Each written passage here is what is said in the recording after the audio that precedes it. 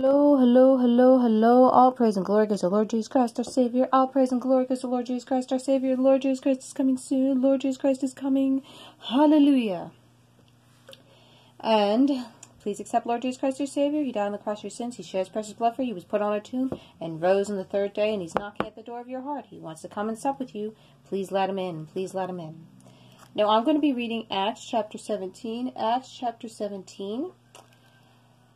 But I'm just going to read this one piece of Acts 17. Acts chapter 17, verse 11 first.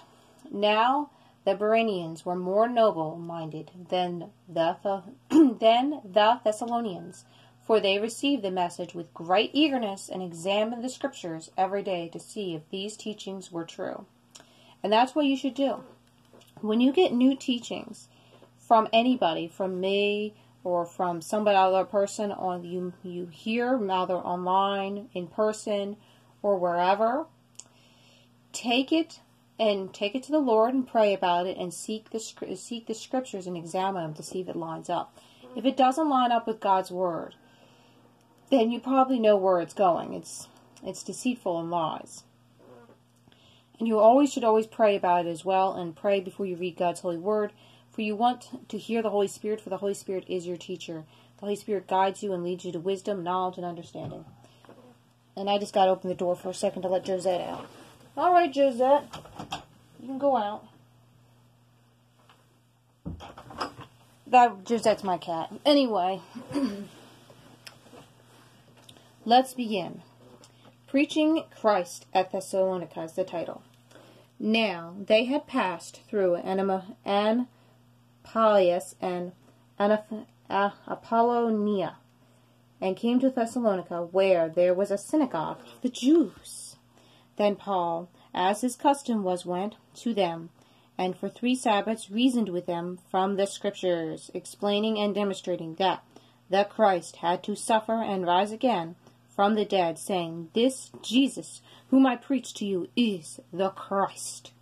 Some of them were persuaded, and great multitude of devout Greeks, and not a few of the leading women joined Paul and Silas. But the Jews, who were not persuaded, became envious, took some of the evil men from the marketplace, and gathering a mob, set the city in an uproar, and attacked the house of Jason, and sought to bring them out to the people. But they did not find them, but dragged Jason and some brethren to the rulers of the city, crying out, These who have turned the world upside down have come here too.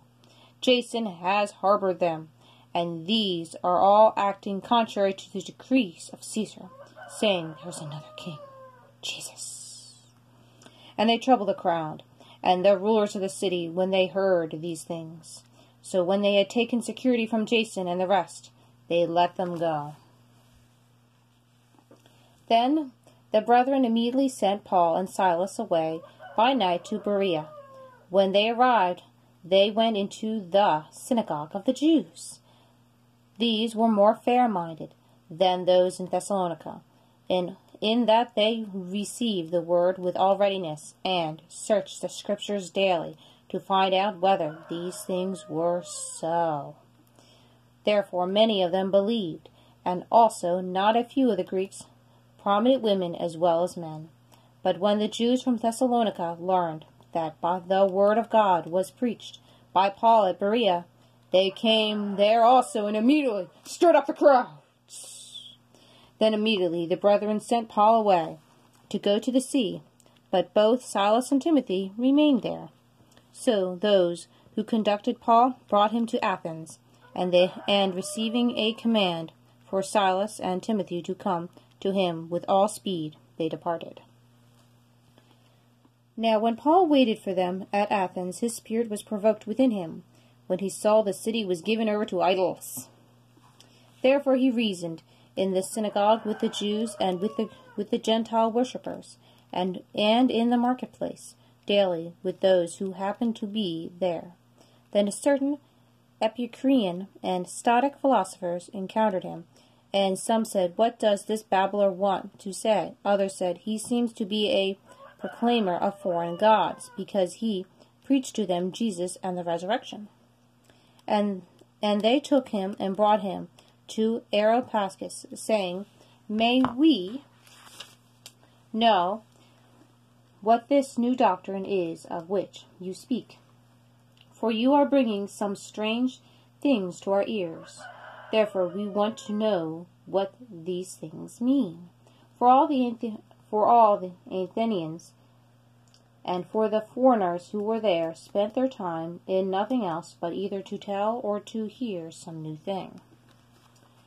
Then Paul stood in the midst of the Areopagus and said, Men of Athens, I perceive in all things you are very religious. For as I was passing through and considering the objects of your worship, I even found an altar with this inscription, To the unknown God. Therefore the one whom you proclaim without knowing him, I proclaim to you, God who made the world and everything in it, since he is Lord of heaven and earth, does not dwell in temples made with hands. Nor is he worshipped with men's hands, as though he needed anything, since he gives to all life, breath, and all things.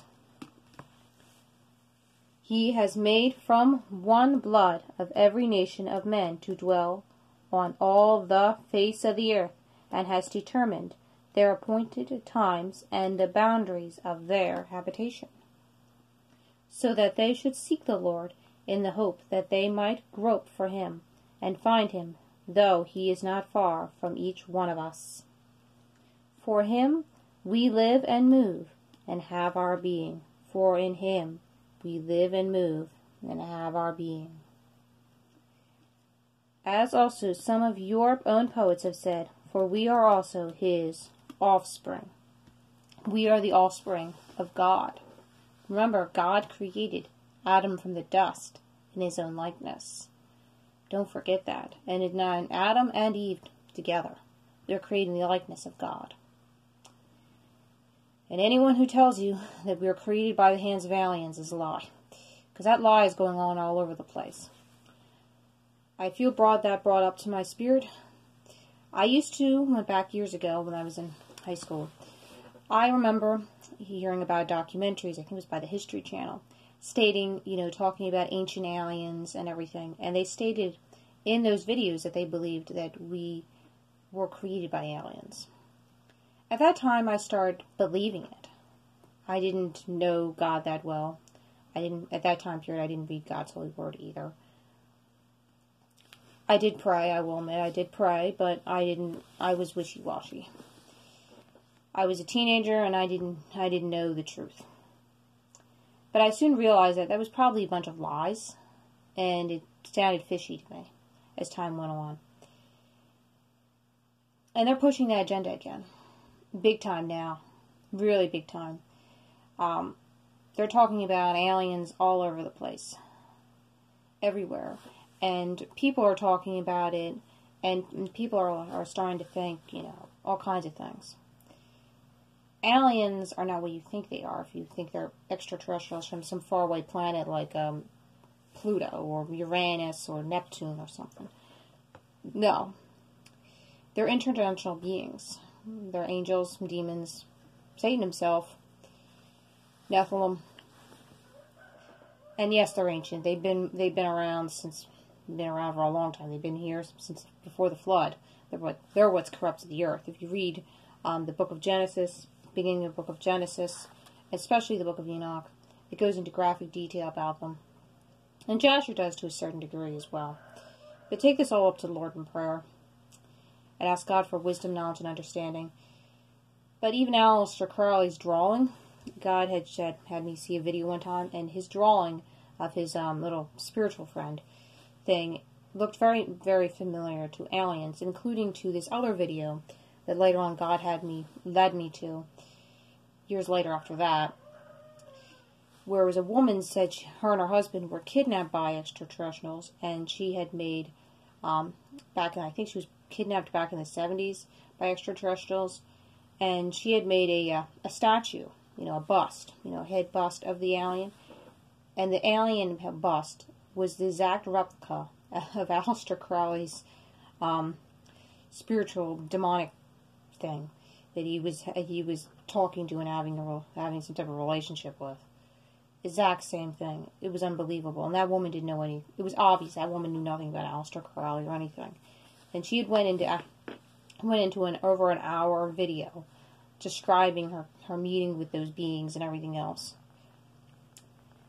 But yeah, they're not our friends. There are no good demons, fallen angels, Nephilim. They're no good at all. All evil, all bad.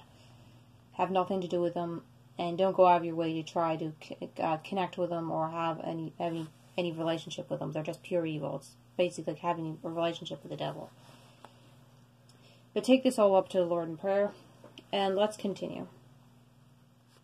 Therefore, since we are the offspring of God, we ought not to think that the divine nature is like gold or silver or stone or something shaped by art and man's devising.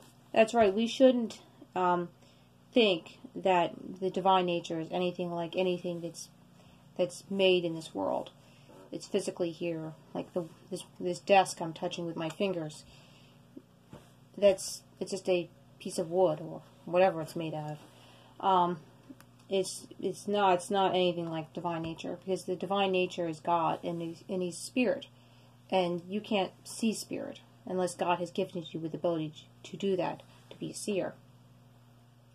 But we shouldn't be worshiping objects, materialistic possessions, because they're only temporary and they're here for 1 minute and gone the next. And we shouldn't be worshiping God's creation, animals. You shouldn't be sitting there bowing down and praying to a tiger. They're also God's creation as well. And it's not going to go anywhere, and God's a jealous God. Truly, these times of ignorance God overlooked, but now commands all men everywhere to repent. And if you do worship materialistic possessions, greed, money, yourself, or whatever you put before God, because whatever you put before God, you worship.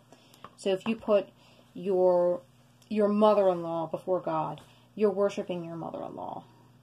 And that's an abomination to God. He gets jealous and he gets angry and does not like that.